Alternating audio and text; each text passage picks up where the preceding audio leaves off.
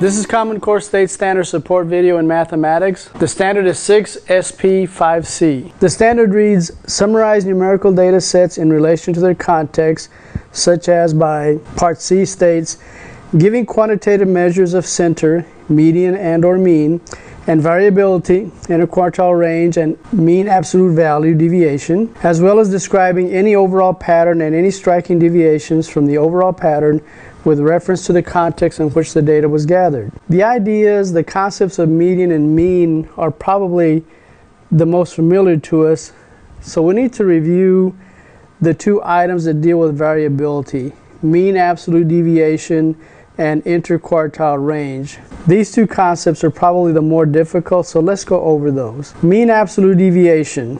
It sounds complicated, but it really is a pretty simple concept.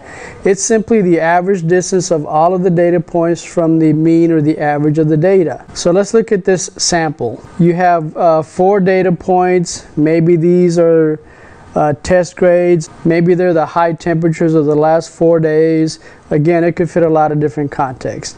Now, when we take these 4 data values and we do the average, it comes out to be 81. So now the mean absolute deviation is just how far are my data points away from the average of 81. So the first step is to take the difference of each of those data points from the mean, which in this case is 81. Now we have a little bit of a problem here. We have some negative values and we have some positive values. We are only concerned with how far away that each data point is from the mean regardless of direction. So for example, here the 78 is 3 away from 81, and so is 84. The difference is that one is in one direction and one is in the opposite direction. So we have 81 and one of them is 3 away in that direction, the other one is 3 away in this direction, but they're still 3 away. So the way to adjust for that is to just deal with the absolute value. In other words, all we need to do is take our values and just make them all positive. So now we take these 4 values that constitute the difference away from the mean, and then just do what we typically would do for an average. We add all of these up and then divide, in this case, by 4, so we get a mean absolute deviation of 2. Let's try a second set of data. Now, this data was set up deliberately where we also have the exact same mean. We have a mean of 81 again. But this time, the values are quite large. Our values are -19, -8, 12, and 15. And again, we're not concerned with the direction, so we make them all absolute value, the positive differences. And then when we average those 4 values, we get 13.5. That's a much larger value than we had earlier with the mean absolute deviation of 2. Now notice here at the bottom of the page, we've done a dot plot to kind of see where our data falls, and notice the distinctions. These 4 data points here constitute our first set of data, and notice that they're all pretty close to our mean of 81. So that smaller value of 2 for the mean absolute deviation makes sense. Now look at the other data points. Notice that they are much more widely dispersed. They're pretty scattered, which correlates to the higher mean absolute deviation value of 13.5. So when you're dealing with the mean absolute deviation, the closer that your value gets to 0, the more and more densely packed your data is going to be. And the larger and larger that the mean absolute deviation becomes, your data likewise, all those points are going to be more widely scattered. Now let's look at the interquartile range. The mean absolute deviation dealt with the mean. Now the interquartile range is going to focus on medians. So The computation for interquartile range is always done with the median, not with the mean. When you look at the word quartile, that brings to mind quarters, and that's exactly what we're dealing with here. We're dealing with your set of data being divided up into 4 equal parts. To get the interquartile range, we're actually dealing with the middle half of the data. You know, this 25% and this 25%. And your interquartile range is simply how far is it from this median to this median. Now, a bit of caution here. When we talk about the interquartile range, one perspective of a quartile refers to the subset of all the data values in each of those 4 parts. So that's one perspective. Another perspective of a quartile is that it refers to the cutoff values between the subsets. So when we're talking about quartile 1, when we're dealing with the computation, then the reference is to that value. And then for quartile 3, the reference is to that value. But if we're looking at it from a data perspective, it deals with the data that falls in the 3rd quartile. It might be a little bit easier to understand if we go ahead and look at a set of data and determine what the interquartile range would be. Now, since we're dealing with medians, the first thing that we have to do is we have to ensure that the data is listed in order from least to greatest, and in this case that hasn't been done yet. So that's the first thing that we need to do. Now notice here there's a little formula here. It's a nice little easy way to remember where your median is going to be. Your middle term is simply going to be however many there are in your data set, add 1 and divide by 2. So in this case, our number of data values is 14. Add that to 1, that'd be 15 divided by 2, that's 7.5. So in this case, I know that my median would fall, it wouldn't be a value of 7.5, it would fall halfway between the 7th and the 8th terms. So let's determine our initial median, the median for all of our data set.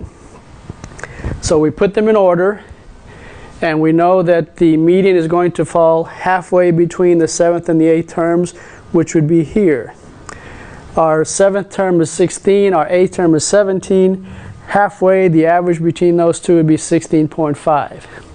So that's our median for the whole data set.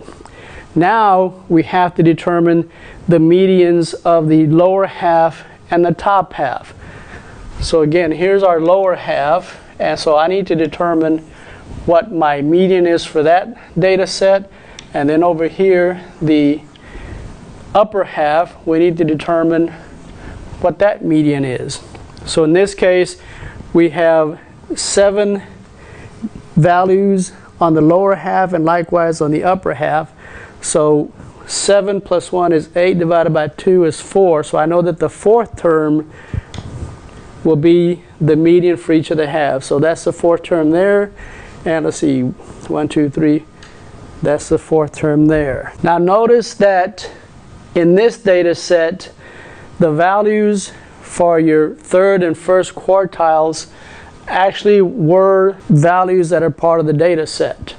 Sometimes that'll happen, sometimes it won't. Notice that the median for all of the data set was 16.5, which is not one of your data values. So now we have to subtract the value for the 3rd quartile, the upper end of the 3rd quartile, which is 24, and we have to subtract the 9, which is the upper value, you know, the median for the lower half of the data, which was a 9 again. So 24 minus 9 is 15. So our interquartile range is 15 for this. Now notice that this is not a box plot, okay? This is just a little visual explanation, a visual representation of where our data falls in each of the quartiles. Let's do a second set of data. Now here we have an odd number of data values. This time we have 9 data values. Again, the first thing that we have to do, since we're dealing with the median, is we have to ensure that the data is in order from least to greatest. So we put them in order from least to greatest. 9 plus 1 is 10 divided by 2 is 5. So I know that our middle term is going to be the fifth term, which in this case is going to be a 15. Then we have to find the median of the lower half of the data and the upper half of the data. We have 4, so we know that 4 plus 1 is 5 divided by 2, that's 2.5. So I know that my median is going to fall halfway between the second and the third data points, which for the lower half would be 8, and for the upper half that would be a 17. Then to get our interquartile range, we simply take the difference between those two values, the 17 and the 8, and so we get an interquartile range of 9, so which is basically, again, the range of your middle half of your data. Notice here that those two values, the 8 and the 17, were not data points. Again, there's no set rule. It just depends on where the data falls as to whether the values for the first and the third quartiles are data points or not. And again, this is not a box plot. It's just a visual representation of our data in this case. Now, a little bit of caution here. The way that we've been doing the medians here is something called the M&M method, Moore and McCabe. And the primary reason for that is because a lot of the calculators are programmed to do it this way. Now, there's other ways of getting your medians for your interquartile range. Now, look at the second box, and this is the exact same data set. Now, there's a second method called the Tukey's method, developed by John Tukey.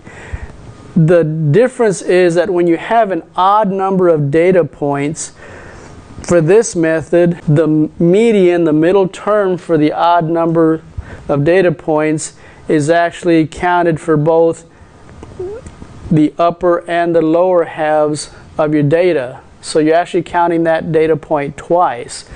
And if you look at the data, that is going to make a difference in a lot of cases as to where your medians are going to fall for the upper half of your data and the lower half of your data. So again, it's a different approach. Not a whole lot of difference, but it is different. And then these three methods here, Mendenhall and Sinkich, Minitab, and Freund and Pearls, that method is used with Microsoft Excel. These methods or other methods of determining your medians for your interquartile range, those are based on statistical software packages. So don't be surprised if your students are using their computers or something off of the internet to do the computations.